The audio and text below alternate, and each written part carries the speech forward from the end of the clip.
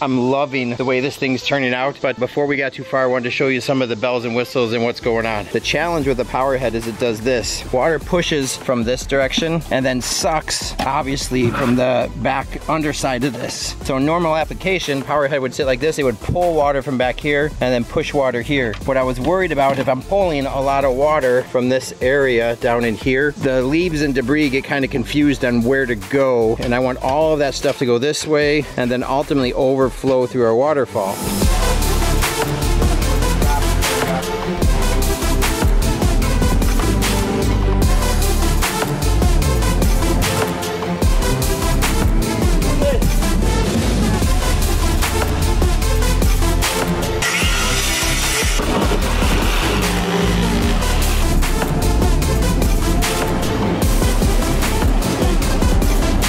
Look at how great this is going to be from inside the house. That is framed right, and that's a good 4-foot drop coming down right there. So you get to see it from all the windows inside the house.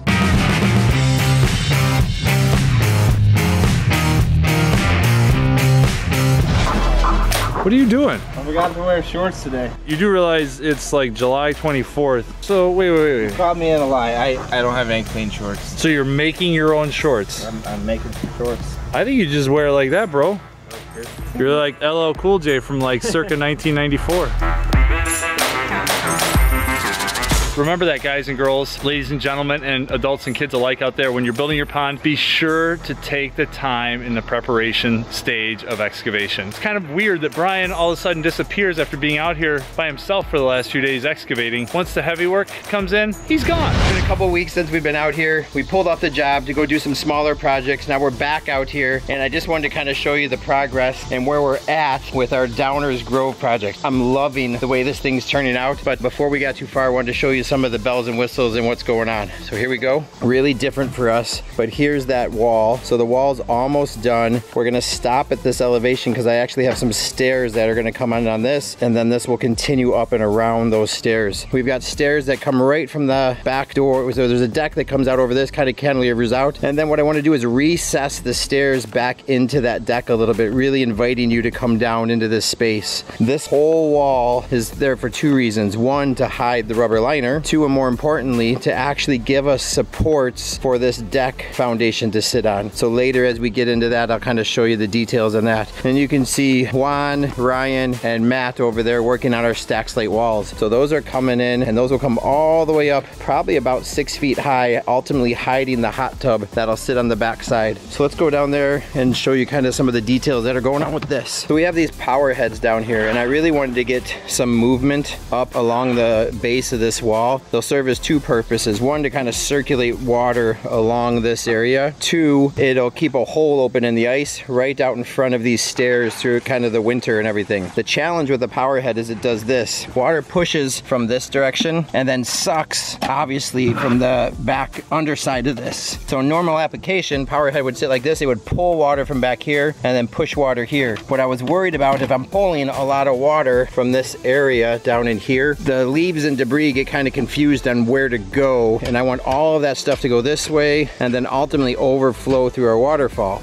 So this is something new, and it's just an experimental thing. This is why we have construction, more R&D than any other reason. By placing these 3 power heads in here, I'm not going to be drawing water from the area here. I'm going to be drawing from the water that's in the pipe. The pipe ultimately pulls then all the way from a snorkel centipede that sits over here. Now I'm drawing water from an area where normally we'd be drawing water as it pulls over here. So having all my draw in the same area of the pond, this area and then that area, and then everything pushing from other areas, historically always works better for us. So I think it'll be a much better way for us to install these power heads, and pretty cost effective. You know, the drainage pipe is not expensive, the 6-inch tees, no big deal, and we'll see how it works. The other thing we're gonna do is, if you see this green pipe that comes up through the wall, we're gonna put 2 more power heads pushing out just below water level, and I've got that pipe then gonna be internalized inside these walls to do that. So as we get closer to that, I'll show you the details on that as well. Goal today, get these stacked walls in, finish off this wall where it meets up into that, get a couple rocks to kind of finish some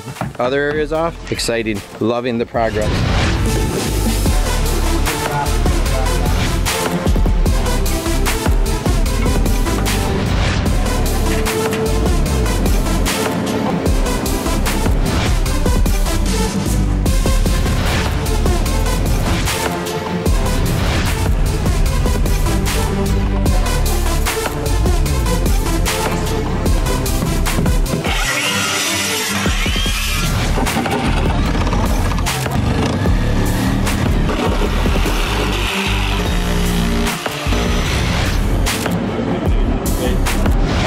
what day it is, but it feels like day 4-ish. Day 4? That's what they said, day 4. We're out here moving right along. I'll turn it around, show you the progress. I'm really, really, really loving this job. Really, really, really loving this job. This is coming together awesome, the way it's all just kind of falling apart. And we have a special appearance by my bald-headed friend down there.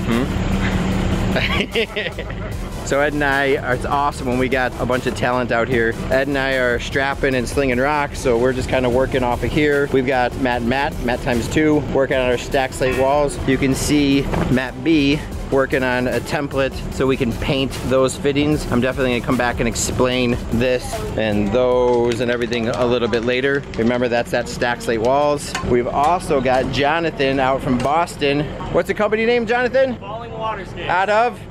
Dover, Mass. Dover, Mass, Boston. A lot of talent there, and so it's awesome that he's just kind of running with our second course. This is that staircase that's gonna go up to the deck. We got Ryan, who's no longer the new guy because he's got 3 days under his belt. Tons of experience there, and Udi shuffling some dirt in and out of here. So a lot of things going on, but kind of a quick overview. Set some boulders yesterday. We've got our big wall in. First course of steps is in. Easily we'll set that second course today, and hopefully another boulder or 2. All right, it's Brian at Team Aquascape. We are back here. It is Monday morning. We have a solid 4 days out here at our Downers Grove job. We pulled off a couple days last week to put out some fires, but we're back at it, and I'm loving the progress. So I'll just kind of flip this around, show you the progress, and then what our plan is today. So you can see where we're at. Stacked walls are starting to go in. Water level actually comes up pretty high on those things. So if you can see the power heads off in the distance there, the water level is about 6 inches above those power heads. So it actually comes halfway up that stone. I still want to explain these power heads for you, but we'll get to that in a little bit. I'm excited about something else. As we started putting these stairs in, it just looked like first they look really cool, but I think it's just too vast of an area. So I want to break it up with a boulder. So Chris is back with us this week. He's our master cutter. So I got a great job for him, but I want to cut in a boulder right up here just to break up kind of the monotony of this space right in here. And the rock we've got is one that's been left over for, gosh, I don't know, how long have we been sitting with this rock, Chris? 6 years? 5 years? A long time. A long time. We had a whole semi. Yeah.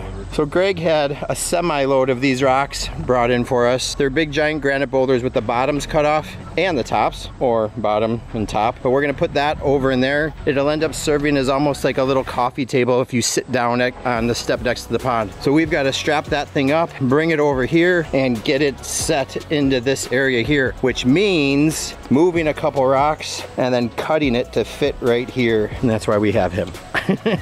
It'll look great. I know it's some extra work, but it's all about the extra 10%, and that's going maybe 15% more, which is important to us. That's 25%. That's 25. That's a total of 25%. Yeah. And then we'll start building that waterfall at some point this week after I explain to you the power heads and everything else. So I don't know if you can hear that. The skies are looking a little scary, and that's a tornado siren. So I think we're gonna cut our day a little short. The tornado sirens behind me are saying maybe we should cut it off early today. So we're cleaning up. We got some stuff done though. Look at the difference that makes with that rock in there. And then Chris, Udi, and I started setting some more boulders back in through here. And Matt's still working on the planter box over there. So not a total waste of a day, but weather's coming, and we got kind of where we wanted to, and for just a little past lunchtime, not so bad. We'll be back at it tomorrow, and we'll see what this storm brings in and what the conditions are gonna look like tomorrow. Hey guys! So I don't know what's more exciting, setting the first rock in the pond, seeing it kind of come together. We've been visualizing this thing for 3 years, and now it's actually coming to reality. I really want to see a 4-foot high waterfall, 4.5-foot high waterfall someplace, and I've got this massive rock, and it might work out to our advantage.